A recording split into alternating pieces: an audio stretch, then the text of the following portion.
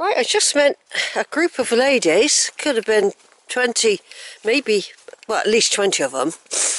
They're called WOW, Women, oh God, what do they call themselves? Women Out Walking. It's something, I wonder if it's down there I go.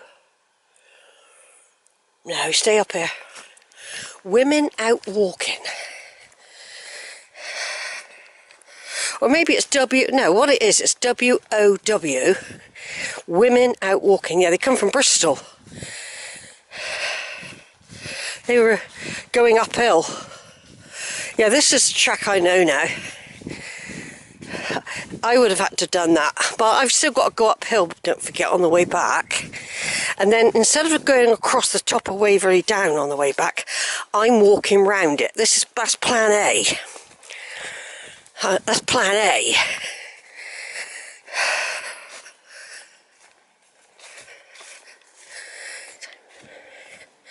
So just doing a little bit of videoing using Sony.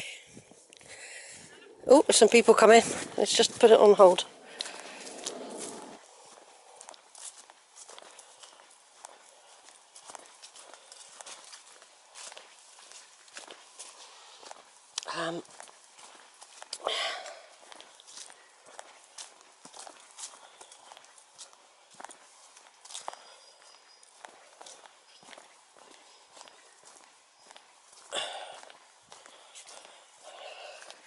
Right then, I'm walking along the bridleway. It's like a double bridleway.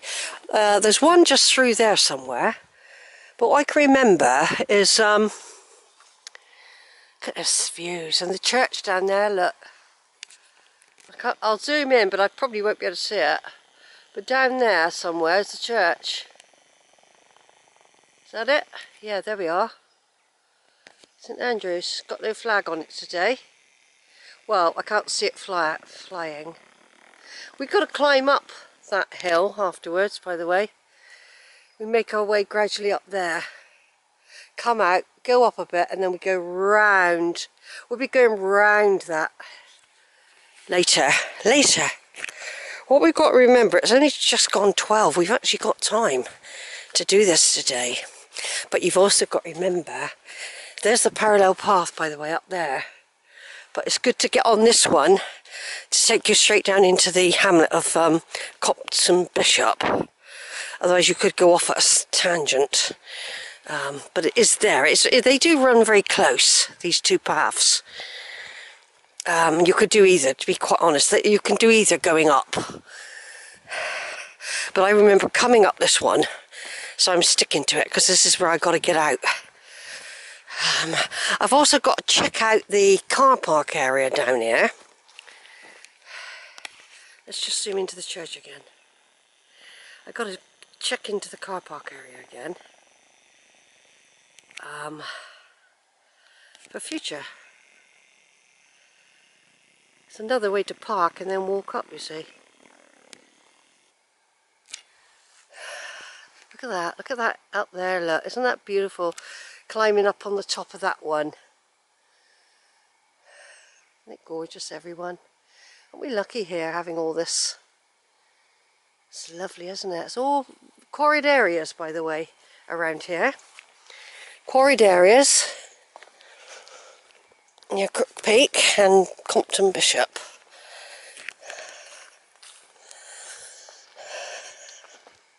We've got spare clothes in the car, by the way. Have you? Yeah. If necessary.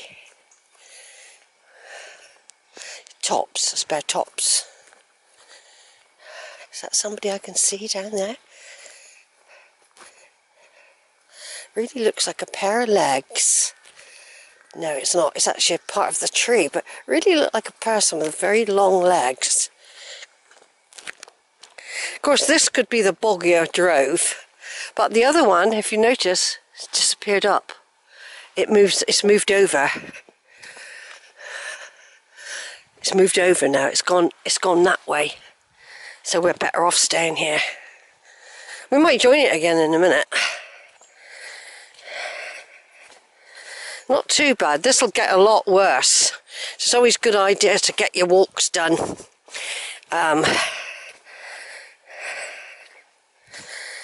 And of course today I parked in St James the Great's car park because the other one was full, so I just thought, go and park there. That way.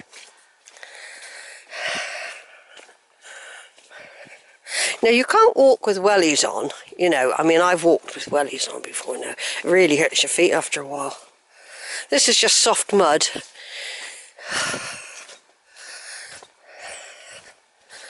It's just soft mud. I noticed they all had sticks with them, the walking, the wow women. They all had sticks.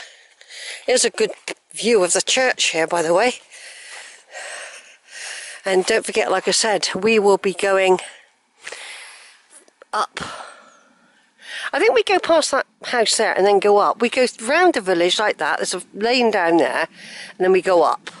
We don't climb straight up. I tried that once and got stuck in brambles. There's the church then. So I'm going to turn off here and take some photos. Some lovely views there as well, look. I need to stand on that hill one day, I've decided. Right folks, over and out. We'll be going round that big hill. There's a path halfway up along. We go round it. But we have to go through the village, the hamlet, climb up. But there's the church of St Andrew. I can hear people, but there could be people in their garden. Now this is where we join up with the upper path now. So I could have done either. But if I had done the upper path, I wouldn't have got the views like I've got down here. Now in a minute we turn down and we wander through the village to the church there, look. It's a nice picture of the church there, isn't it?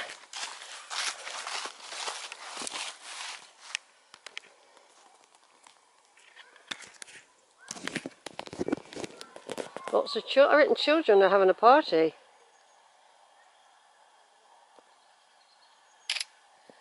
Aren't you?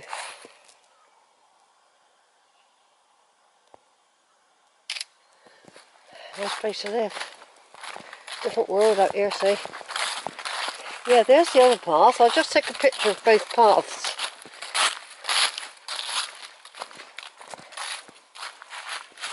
There we are. Either way. So there's a junction point there. Lower path if you want lots of views. Slightly muddier, I expect. This is Compton Bishop. Or it could be Bishop Compton. I always get them muddled up. St Andrew's Church. Beautiful. When I first came here, it was a hot summer's day. Yeah, I can see children playing football in the garden down there. It was a hot summer's day. And I think I cycled here the first time I did it. I got a feeling I cycled here. I was much fitter back then. And I sat on a bench near the church and I had a picnic, and God, it was fantastic. I couldn't believe it. And I was actually on a mission looking for ancestors of my cousin in Canada,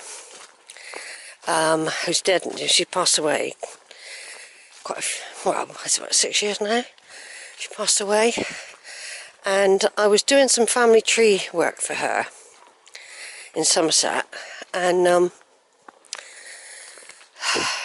so it brought me to this church because she's all the little churches around here she's got family connections to through her Somerset family that lived on the Mendip Hills, and they were agricultural labourers, miners, that sort of thing back in the day. Quarrymen. Eventually they moved into Weston-super-Mare, her family did, and I found all the houses they lived in. I found one of her it could be great grandmother's grave. We'll be going down there in a minute. And yeah, we've got to go through a gate. Got to get down there. Yeah, and she, I think I've got to go down there. Yes, you have, Sheila. You've got to go down there. So just go down.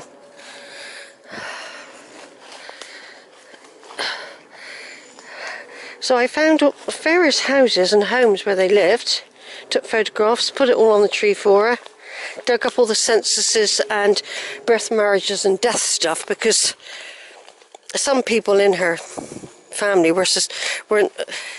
had never come across it, but they'd never done their tree either. They hadn't done their tree. The only bit they'd done is a little bit when they'd emigrated to Canada, just before the First World War. That's the only thing. And I found the grave for them of our shared ancestor up in Manor Park Cemetery, London. I found our shared ancestor, Jane Yardley, Nee Fletcher. No, Jane Fletcher, Nee Yardley, that's right. And they also provided lots of information about the funeral. So we shared stuff. Barbara used to share things with me quite a lot. We had a good relationship. But she was ill.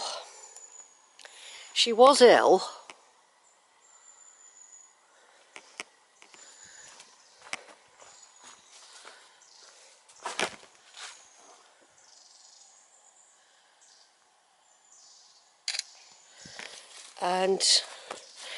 But we used to communicate across the pond, she used to say.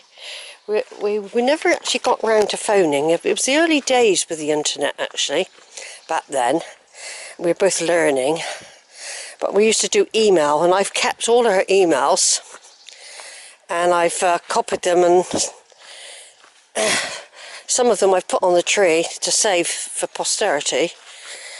Our communication, how the two families linked up. Those emails were very important, actually, linking us together. And even some of my children used to communicate with her. But like I said, some of them, I don't know, some of them weren't quite so friendly. I don't know why. I don't know why. Some people don't, they think it's too private to do people's trees. So I don't know. I have put in a request for some of them to make friends on Facebook, but at the moment, no reply. I've got no idea why that is, but I know I had to really go out of my way to do all the digging around to verify the connection with the Somerset crew. And it's definitely them. Dates of birth, everything. Marriages, where they lived. And they do get spelling errors. That's where the suspicion came, the spelling error of the woman.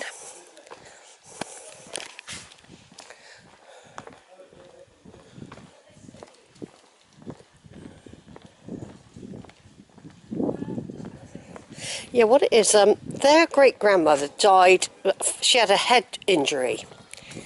Now, it is a bit strange that he went off to Canada really quickly and married again very quickly. Now, when I got the death certificate, it showed she had a head injury.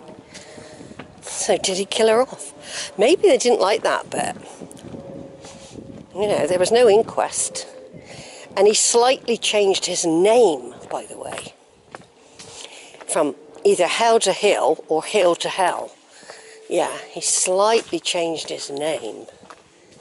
But some of the children from that marriage went with him to Canada. And I've got all that recorded. And Barbara, when I told her all about it, she was fully acceptance of it because of the proof I had. So, yes, exciting tree. You don't know what you're going to dig up.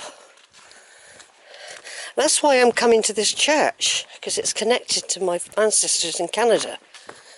And Barbara had Wookiee ancestors. They're buried up here. I've done all this before, don't forget.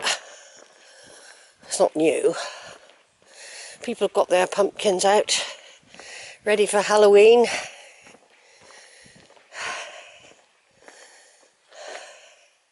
Yeah, years ago when I lived in a village, I used to get really involved in the Halloween stuff.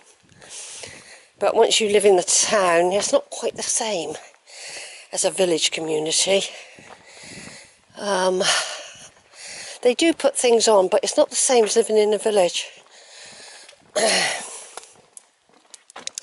Right then, so here we are, St Andrew's.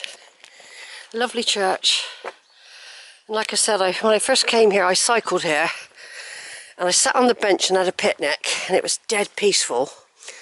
It was summer, it was baking hot. I just sat there and I was breathless. Not from cycling, but from the beauty of this beautiful little place. Over and out, I'll do some more in a minute.